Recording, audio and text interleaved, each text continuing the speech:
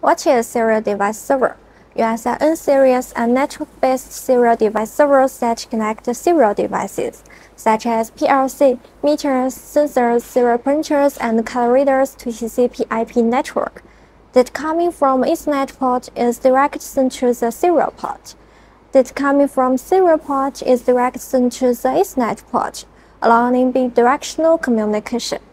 Through networking, you can remote control and monitor serial devices over LAN or over the Ethernet.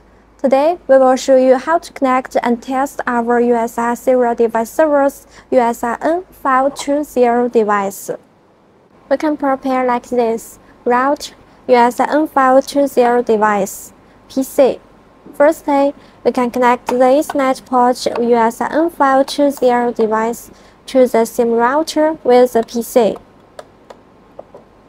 Then, we need to connect the power adapter.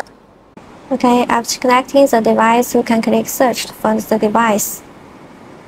Right-click the device name to log into its external web page. We can change its IP mode in network interface. We can change the serial parameters and socket parameters in this interface. It also supports connecting to our USR Cloud and AWS Cloud. In this interface, we will show you how to transmit the sensor data to USR Cloud, so we need to change the IP mode to DHCP firstly. Save and apply. Continue. Change the serial parameters to be consistent with the sensor. Save and apply. Continue. Enable USR Cloud function. Port 1. Save and apply. Restart the device.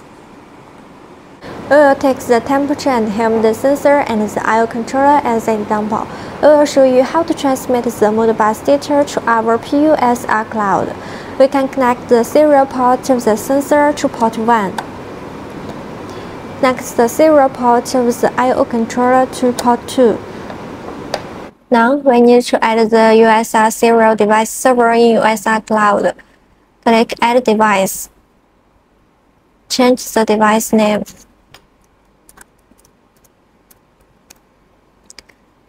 Change the Organize. Fill in the SN and MAC of the device. You can check them in the back label of the device.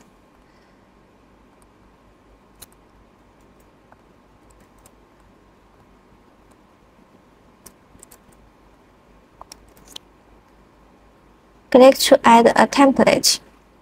Add template.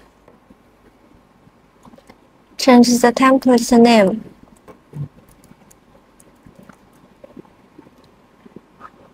Click Modbus.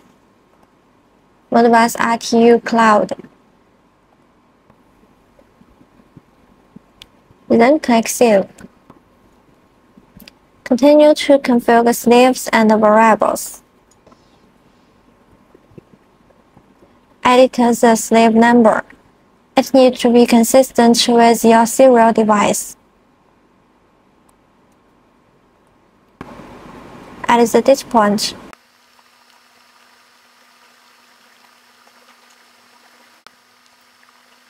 Add the humidity point.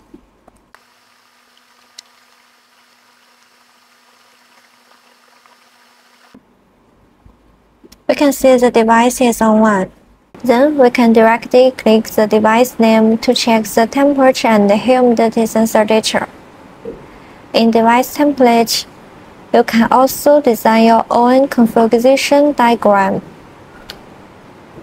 It will be displayed in the monitor screen.